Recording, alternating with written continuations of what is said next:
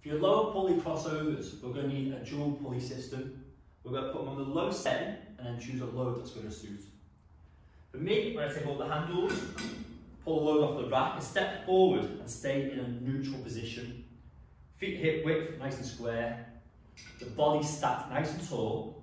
Now rather than leaning forward onto the forefoot, I sit back on the heels and I focus on the posture throughout. So sit back on the heels, create a neutral pelvis, but suck those abs in. The elbows are slightly bent.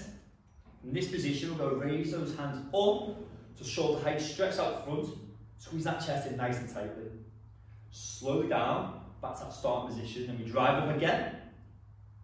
Slowly down. Drive up, slowly down.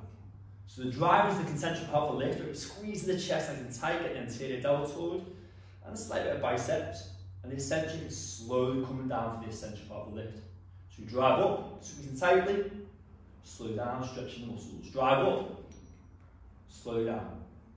All times just sit back on those heels, keep that neutral pelvis, suck those abs in, keep everywhere stacked, drive up, slow down.